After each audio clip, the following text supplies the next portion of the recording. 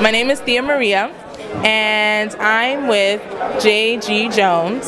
So, do you mind telling us some, information about how you started in the business, into the comic book genre?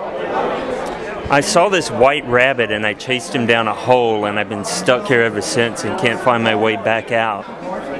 Sounds a lot like Grim Tales. It is. It is a grim tale.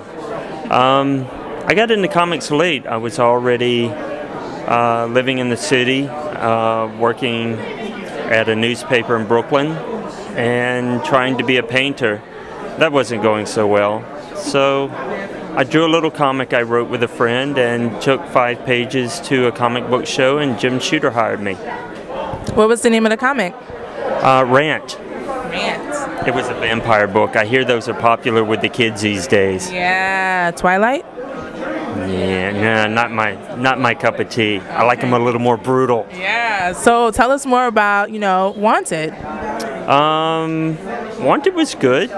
Mark Millar came to me with a couple of projects and asked which one I'd like to do. I read them over and decided a book about American Jesus wasn't gonna fly for me, so I picked Wanted.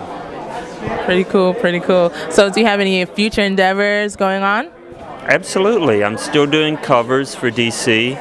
I'm going to be writing Doc Savage art for DC, and I just finished breaking down my massive graphic novel that DC has agreed to publish.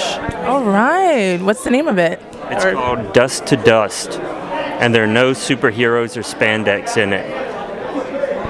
Awesome. Could you tell us a little bit more about what Dust to Dust is about? Yeah, it's set in the Dust Bowl in the 1930s in Oklahoma, and there's a killer running around using the dust storms to cover his tracks. So you're going back down to your roots because you're from Louisiana? Yeah, Oklahoma, Louisiana, one's dry and hot, the other's hot and sticky, so I might do a swamp story next, you never know. Okay, Swamp Thing, but no superheroes, right? Not right now. I have something else that I'm ready to do afterwards. We'll see. Well, my name is Thea Maria, and this is Nerd Caliber signing out.